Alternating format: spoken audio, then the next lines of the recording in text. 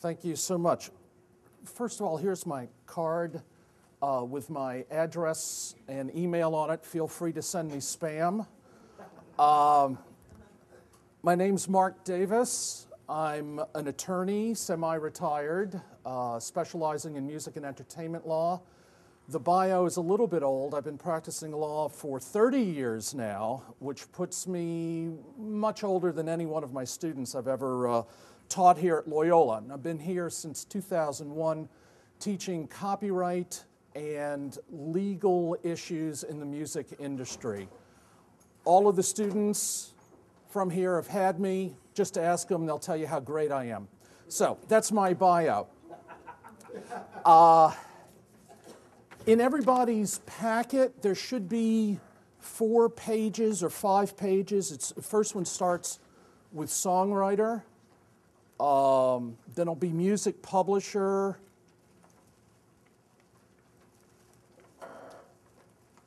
Yep, got it? All right. Songwriter, music publisher, recording artist, and record label. I'm going to start off by explaining how the music business is set up. Well, if you don't, it's in the first packet. Okay. Thank you. I'm not responsible for anything else in the packet, just this. I'm going to approach copyright from the music industry point of view, but I want to be clear that what copyright covers is applicable to anything that is copyrightable. In the music business, it's broken down into 4 roles. The first one is the songwriter.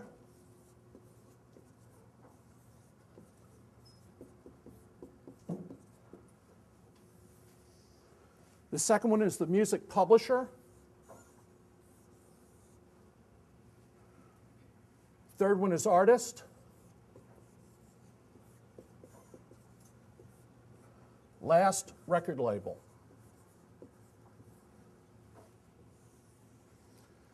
Now, in the business, we refer to the sides of the music business. This side, the relationship between the songwriter and the music publisher, is called the publishing side.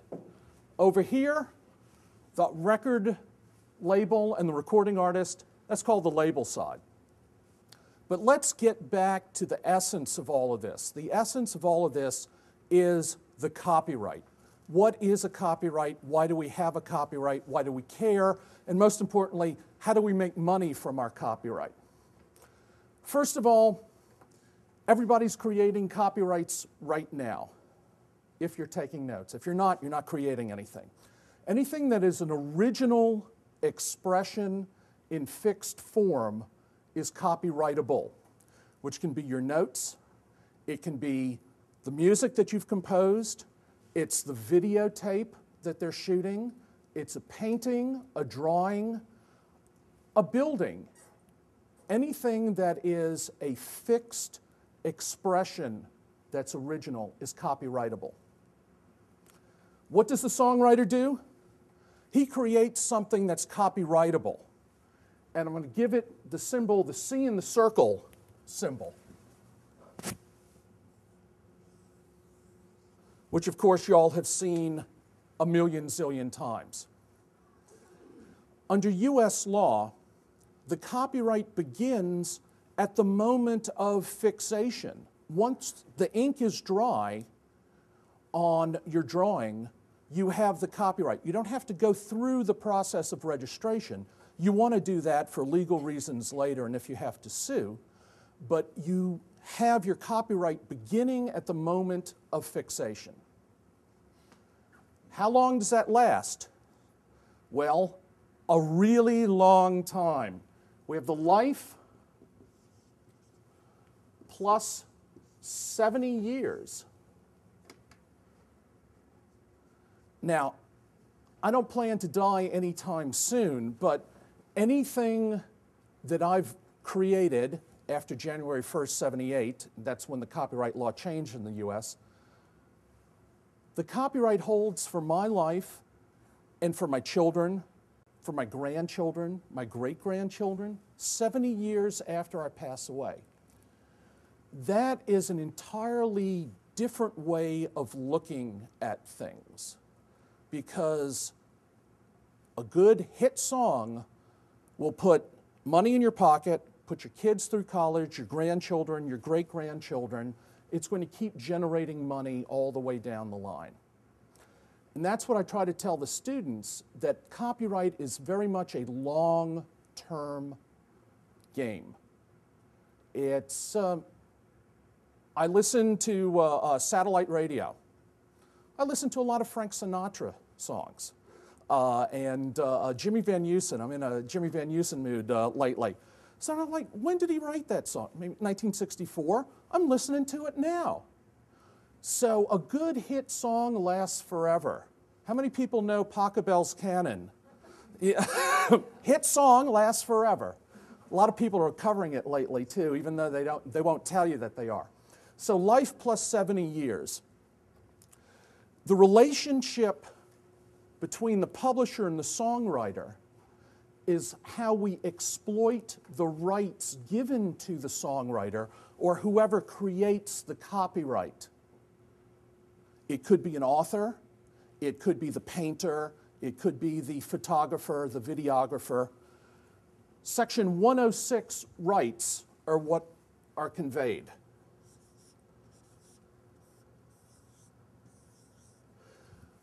And there's a list on your handout of the Section 106 rights. I'll go through them briefly, but these rights start off when the copyright is original expression in fixed form.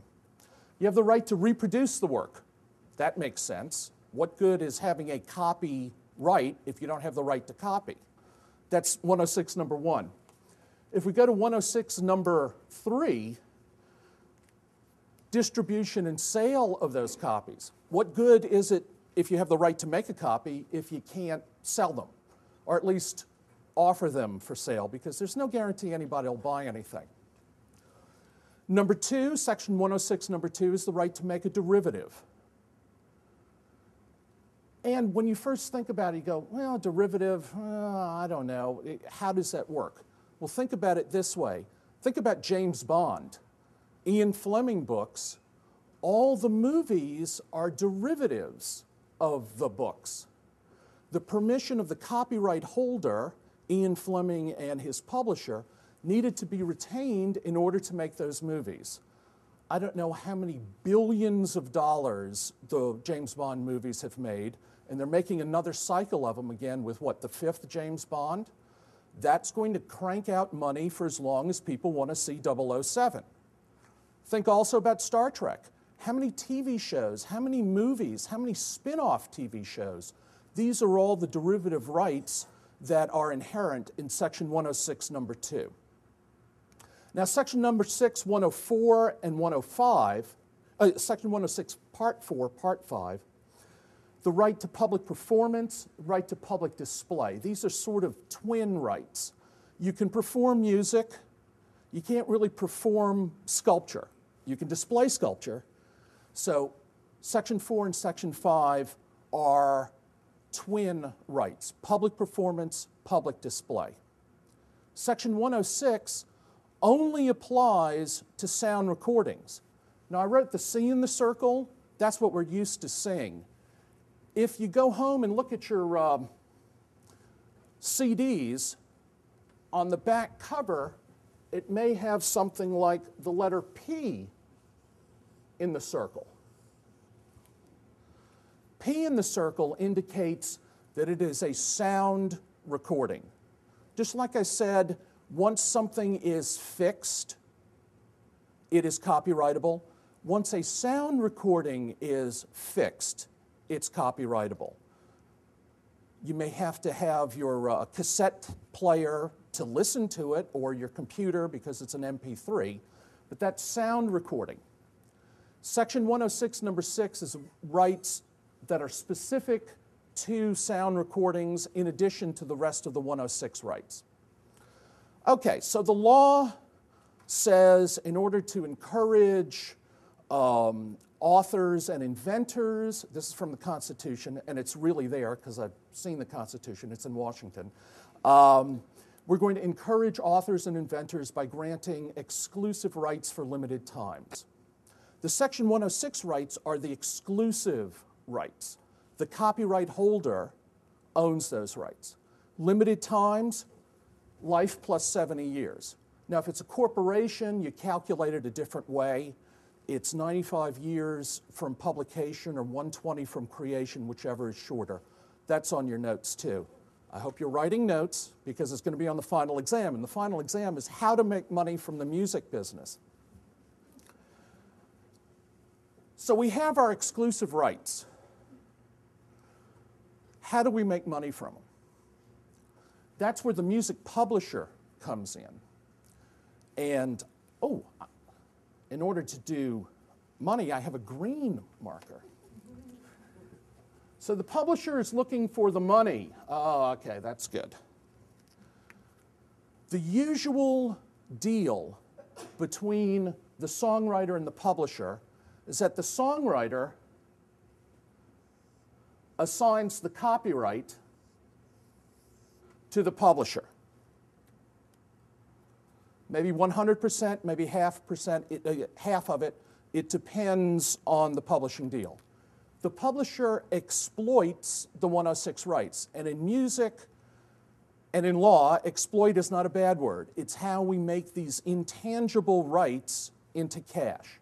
So the publisher collects the money from the use of the 106 rights and sends part of it back to the songwriter. That is the music publishing deal in, 4 icons. Of course, it gets more complex than that, and that's why we have lawyers to handle things. So we have the exploitation of the Section 106 rights. Now, how do we do that? If you look at the page on the music publisher, it goes into a little bit more detail on what music publishers do. They hold the PA. Now, when I say PA, that means that you would register your claim to this copyright on Form PA in the Copyright Office. You have it already, but when you register it in Washington, you get extra benefits. PA stands for Performing Arts. And since we're talking about music today, compositions would be on Form PA. If you're filing the copyright registration for a sound recording, that would be on Form SR, and the record label would hold the P in the circle copyright on the composition. CDs are covered with copyrightable things. You've got the sound recording that's copyrightable. You've got a dozen compositions with songwriters and music publishers, all of which are copyrightable. You've got photographs, there's copyright there. You've got liner notes, copyright there. There's graphic designs, all kinds of things. It's just a treasure trove for copyright attorneys. Anyway, Section 106, 1 and 3 says to make copies and to distribute and sell those copies. The reason we call it music publishing is because that used to be the only way copies of compositions got to the public. They were actual publishers who had to engrave printing plates, sell the sheet music, and that's how they did it. Composers didn't make much money from that. Mozart had private patrons. He had to put on concerts. So did Franz Liszt. He was the rock and roll star of the 1800s. But he put, you like Franz Liszt, yeah. He was a rock star. He put on concerts. That's how they made their money. Since 100 years ago, when Edison came up with sound recording, you've got another way of putting copies of those compositions out into the public, not just sheet music. You have a copy of that composition on Edison's wax cylinder, on your CD, on a cassette tape, on an MP3. Here's another source of income for the publisher. The record label has to pay money to the publisher for each copy of the composition, pressed and distributed. If you look on the sheet, that's called Section 115. That's a mechanical license where we're making a mechanical copy of the composition. Think of pressing a vinyl record. You've got grooves in the master that's being pressed into the plastic. That is a copy.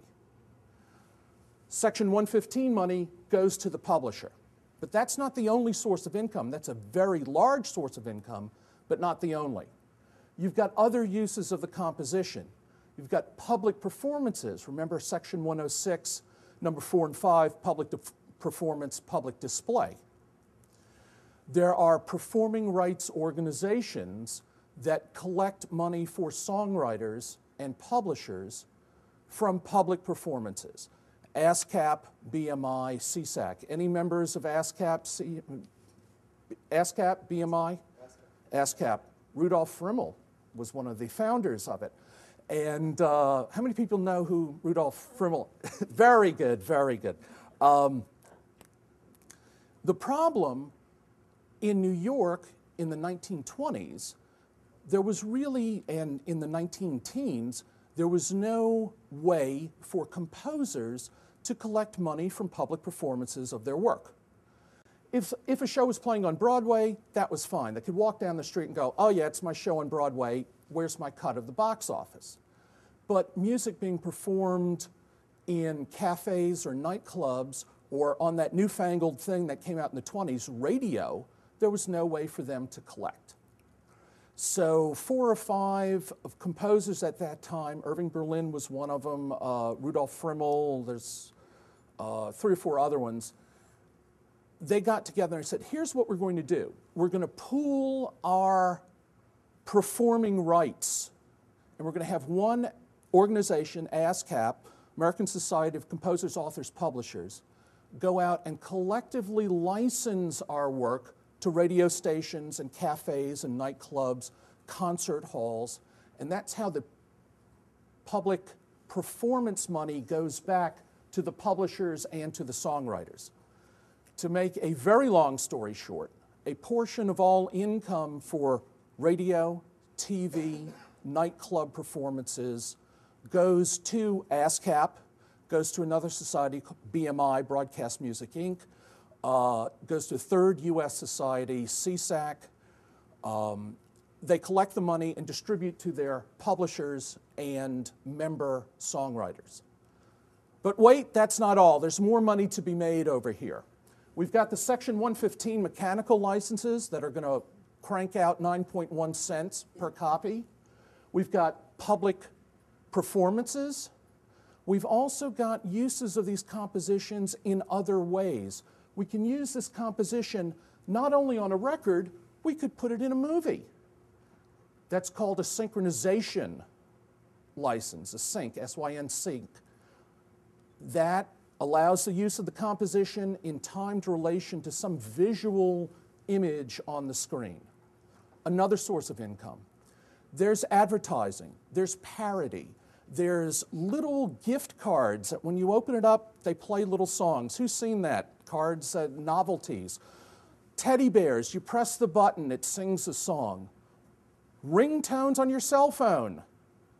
That's money for songwriters and publishers. There's a tremendous source of income there. Now I'm briefly going to jump over to the other side of the business, the record label side. Just like we have a relationship between the songwriter and publisher about the exploitation, it's a good word, of Section 106 rights, we have another relationship between the recording artist and the record label about the exploitation of the 106 rights also.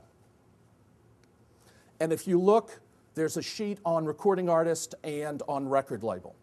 What the recording artist does essentially is sell his recorded performance to the label for a percentage of the sales. That's a 300-page recording contract in one sentence. Remember, this is the recorded performance.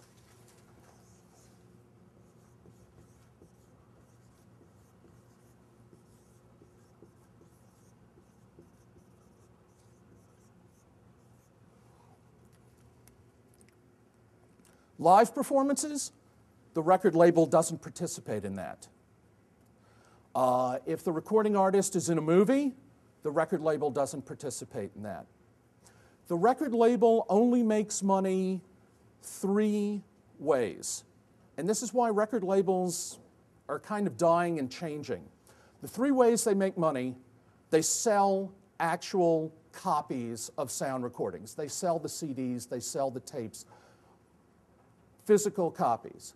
Second way, they license the use of the sound recording. How many people have seen K-Tel Hits of the 60s?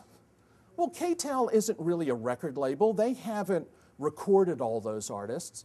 They've gone to other record labels and other holders of the sound recordings and licensed those compilations together.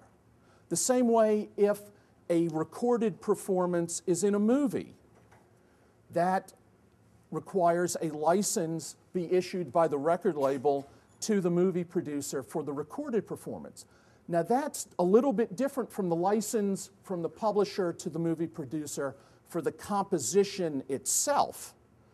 That's why in movies a lot of times the composition will be played by a band that's different from the original band that made it famous. The third way that a record label makes money, and remember I said before, Section 106, number 6 is only applicable to sound recordings. The third way they make money is from digital audio transmission. How many people have XM or Sirius satellite radio? That's a digital audio transmission. How many people have downloaded streaming internet media? That's also digital transmission. So there's a little bit of money there for the record labels. I'll give you a great hint about what's going to be happening in the next 2 or 3 years. You know, all television is going to go digital by February of 2009. And you got to get a converter box from Radio Shack and all of that. The next step in the process is that all terrestrial radio will go digital in a few years after that, which means that all radio performances, not just the satellite performances, but radio performances will be digital transmissions. So that's another source of income for record labels or the holders of the P in the Circle sound recording copyright. Now, there's a million questions. Yeah, you got a question? Yeah, so how does that differ? So it's going to be more money because all the transmissions are digital? Yes, it'll be more money. The radio stations will have to pay into a fund, and that fund will pay, it'll be parallel to BMI, ASCAP, and CSAC, who pay the songwriters and the publishers. The fund will be parallel to that, and they'll pay the record labels. And usually in the recording contract between the recording artist and the record label, there's a clause that says how they will allocate other sources of income, like the digital audio transmissions or licensing of the sound recordings to a movie or other uses. So why do they differ between analog and digital transmissions? I don't know. It was really, the law came in the late 70s, and back then, that was before they invented this internet thing. And I understand this, it's going to catch on with the kids, this internet thing. So that was really before they even had that in their brain. For them, digital audio transmission was the cable that people in certain communities in the mountains couldn't get broadcast TV because the mountains were blocking the antennas. All they could get was cable TV. But now cable TV has gone digital, and not only can you get 100 channels of movies, you can get 100 channels of music. That too is digital audio transmission. So part of your cable bill for channel 259 to channel 3000 music, that'll go digital audio transmission, and also some of that money, since it's broadcast, will go to the publishers and songwriters. Okay, that's copyright. Everybody's now an expert on copyright. Let's talk a little bit more about teaching in the classroom and how that's applicable there. I'll start off by saying copyright is a balance. It's a balance of two opposed principles. We like the idea of free transmission of ideas. It's good. It's how a civilization grows and adapts and extends itself. That's what Western civilization is all about. Think of Western civilization without the printing press. You really can't do it. The printing press was a huge problem for the concept of copyright. Before then, if you wanted a copy of your manuscript, you hired a monk to write it out by hand. And that's what they did. They wrote it out by hand. That was it. You controlled the copy as an author. All of a sudden, Gutenberg can, hey, you want a Bible? I'll print out 20 copies of it. You got a book you want to write on agriculture? Sure, I'll keep printing it out. So we have the free transmission of ideas, and then on the other hand, we have the problem of how does that author really get compensated for the effort that they've put into it? So this is always a balance. We like the free transmission, but we want to have a monopoly to encourage authors to put out their effort and get money for it. It's always a balancing act. Where it comes down to us today in the Constitution, Constitution grants limited rights, exclusive rights rather, for limited time periods. Always a balancing act. You can't have the monopoly forever. We don't have to chase down the great-great-great-great-grandchildren of Shakespeare to put a play on. Those rights end at a certain point. At that point, it's public domain and anybody can use it. The TEACH Act tries to explain what fair use is. Now, everybody thinks they know what fair use is, and they really don't, because what I've been doing a lot of is giving lectures to educators about fair use and copyright in the classroom. And they think automatically, oh, it's fair use because I'm an educator. That isn't really the case. Remember, we've got a balancing act with the Section 106 exclusive rights.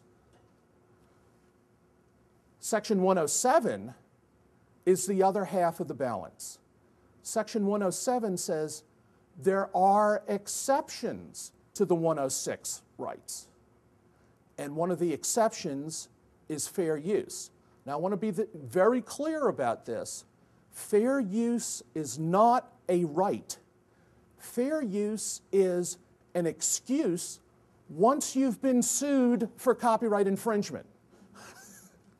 So you get served and you've been sued for copyright infringement. By the way, you could be on the hook for up to $150,000 or maybe even more.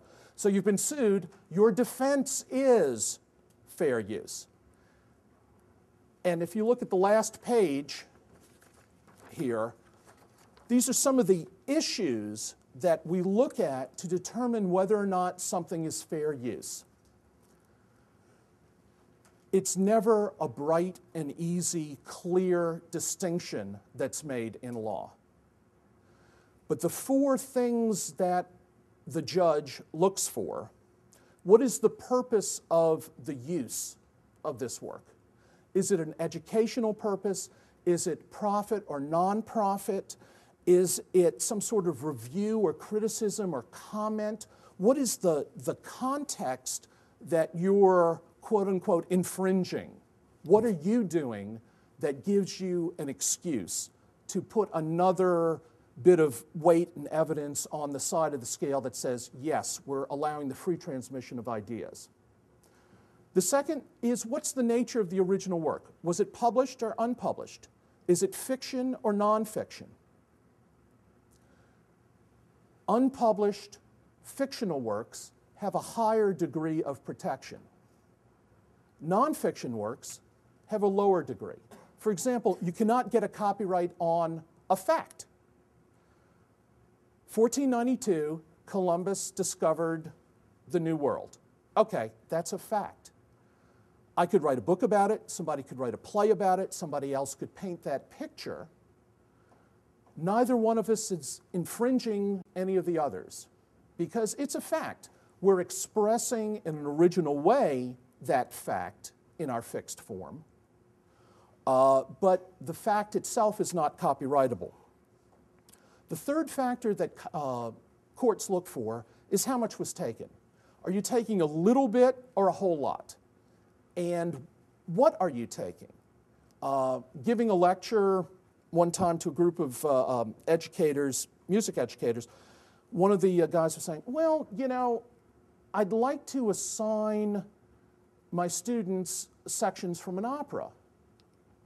And what can I do? Can I put it on reserve? Do I make copies? And this is like a 4-hour seminar that we give. But the short answer is, what do you do in the classroom? You can't play the entire opera in the classroom. You can play highlights and fast forward. You can say, okay, I want you to listen to this aria and then compare it to the other aria. But we're not going to watch the whole performance in one classroom.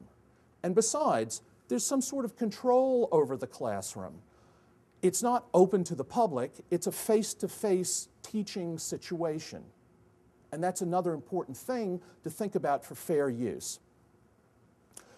The last factor that gets analyzed is a question of what is the effect on the value of the original work?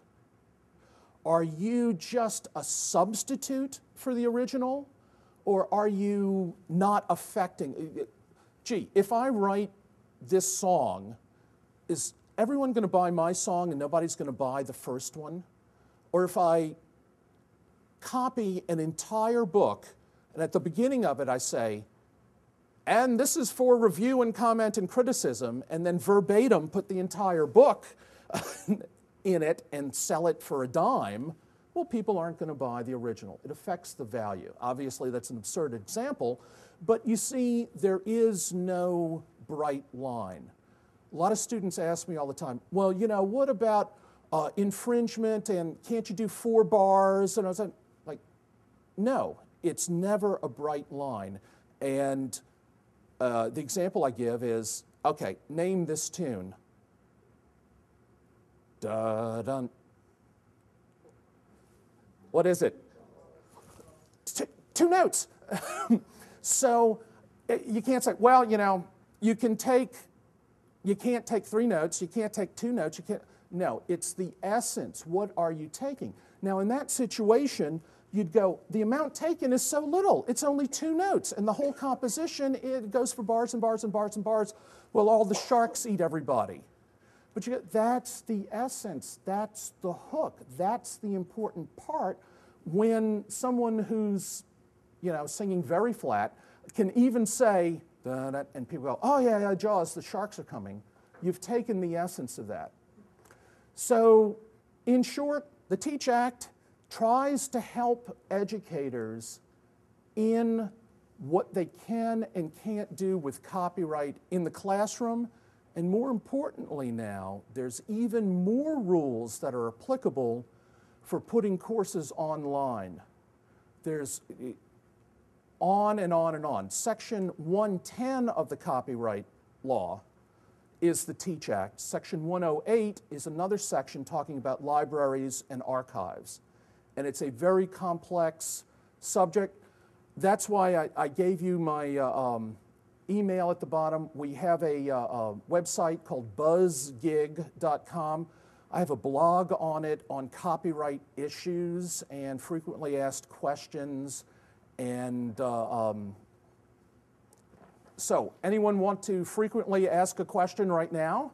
Sure. No, I don't. So I would like to ask this question because it's very relevant to music educators. unless the money that comes from the state government is going to be different than the money that comes from every other state government, there's not going to be a tremendous amount of money for music. In New York State, we have something called NISTL funds, New York State textbook money. Mm-hmm. And I don't know if they have that in Louisiana, but with that, principals get a certain allocation of textbook money. And since music is the textbook in a music class, and not all music teachers know that, yes, they're allowed to get a share of that pot to buy music. But we all know that we're all guilty of making copies because we just don't have money to purchase music.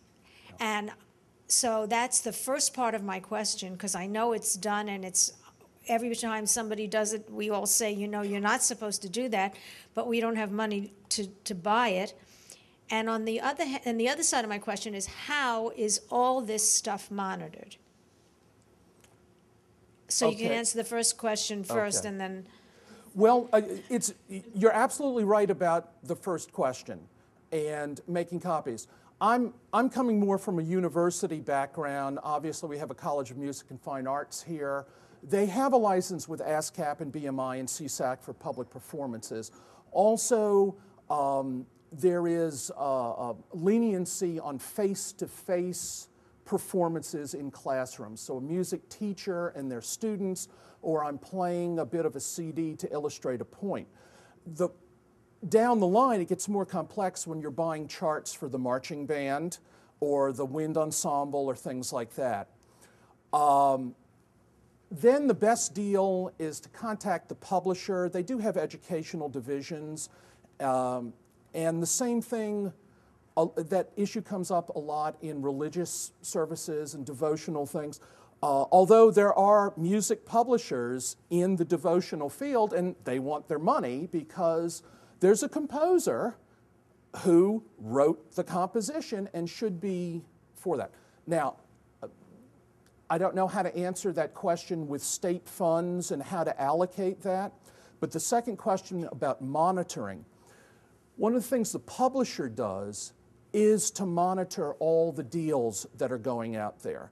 Every quarter, for example, the songwriter and the music publisher get a printout of surveys of public performances on the radio. That is a statistical estimation at best, because there's something like 13,000 radio stations in the United States. And think of how many musical selections they can play per hour for 24 hours a day times 13,000. It's hard to aggregate all of that together. But the public performance societies, ASCAP, BMI, CSAC, do that, and they allocate. Every country in the world has something similar for public performances. In England, it's PRS, Public Performing Rights Society. In Japan, it's JASRAC. In Germany, it's GEMA, G-E-M-A. There's BUMA in Holland. All of these performance rights societies would collect for performances on Dutch radio or French radio. And if it's a US composer and publisher, there's a reciprocal agreement that Dutch performance money goes to New York, ASCAP, BMI, gets spread around. Same thing. ABBA plays on the radio here, ASCAP, BMI collects, they send it to Sweden. The publishers are also the ones that do the deals with the movie studios. And I'll tell you a really brief story. I was licensing a sync license of a New Orleans tune for a movie. So they called up my client, who was a member of BMI, because you list your name and phone number, and that's how they find you. So he called me up, he said, these guys want to license a movie. And so they called me up, and I said, oh, okay, well, tell me what it's about, because this song had not earned a penny since 1966. How they found it, I don't know. So he called me up, and he said, yeah, you know, we want to do this, we want to put it in a movie. Like, okay, and I'm thinking, hey, any deal has to be a good deal. It hasn't earned a cent in almost 40 years. So I said, yeah, okay, tell me more about the movie. They go, well, it's this director, Robert Rodriguez. He's only made one movie before called El Mariachi. And we've got this new Spanish actor. We think he's going to be a hit and all. So I said, all right, who's on the soundtrack? Who are the other people on the soundtrack? And they said, well, Los Lobos and Link Ray and other people. I said, okay, we'll do the deal. Fine. So the movie comes out. The movie's Desperado, right? And it's a real big hit. So I go to see it in the theater, listening for the music. It's not there. And I call them up. I said, the check's good. They sent me the money. The paperwork's fine. The check's good. We've already cashed the check and spent it. Thanks for paying. Where did you use it in the movie? Because I rented it on tape. This is how long ago it was. Rented it on tape, play through. Couldn't hear it. And they said, oh, it's in the barroom scene. It's playing on the jukebox in the barroom when Quentin Tarantino is telling the joke, and then everybody shoots each other with machine guns. So you can't hear the song because everybody's shooting each other with machine guns. But still, they paid. And that is the essence of what a publisher does. He is using everything that he can to get money for the composition for his songwriter and ultimately for himself, too. So, any other questions? And no, I've never met Antonio Banderas, but. Yes, another question. Yeah, so obviously, in classrooms, when a member provides compositions, it seems like, I guess about copying too, that frequently there's not enough parts for every musician. And I'm wondering, so when you buy that piece that you copy for other people in the group, what are you buying exactly? That's a real good question, and it's a very touchy subject. Should you be buying a full score for every member and then they're just reading their piece and all? There's no easy answers to that. Sometimes music publishers understand that. Sometimes they don't. The music publishers that have a big repertoire that's focused on education, they understand that. And this isn't legal advice, because although I am a lawyer, I'm not your lawyer. It's how blatant are you? It's one thing if you go, all right, you're first violin, I'm second violin. We have one sheet of music, let's photocopy it while we practice together. That's one thing. Another one is, oh, I'll just make a copy of the entire composition or the entire sound recording for all of the 150 members of the marching band. That's fine. I'll just turn the photocopy on and keep cranking it out. That's the other end of the spectrum. And it's a difficult question. I wish I could give you an easy answer, and I can't. But that's something that needs to be determined. Mm-hmm. I was just going to say, just a comment, that recently I was doing a project with a publisher, and this issue came up. There were weird excerpts that were being done by a choral group. Yeah. And actually, it was easier for the publisher to say, you know what, pay us a project fee, pay us a fee. You make the copies, because it's like this page, that page, it's like they didn't want to get into it. They didn't want to have to do that. We'll sell you, 10 copies of the full score.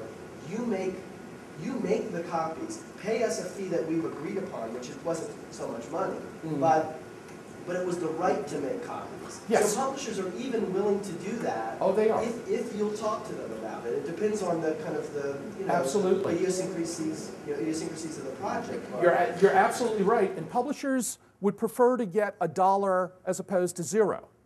The other question, I don't know if you know the answer to it, what happened to the copies when the project were over? Did they have to mail them back to the publisher? In this case, no. But that very much is the case. Yeah, you're putting on the opera at the end or whatever. You have Considered a rental, right? Yeah, you have to send it all back. But that's a good thing. And I don't know, maybe the state would be able to make big deals with music publishers and say, look, we've got I don't know how many students at once in 64 parishes that are going through this curriculum that we've determined to follow, so we're going to need lots of copies. That's, you know, and it's good for the publishers also, because that's another source of income for their composers. Any other questions?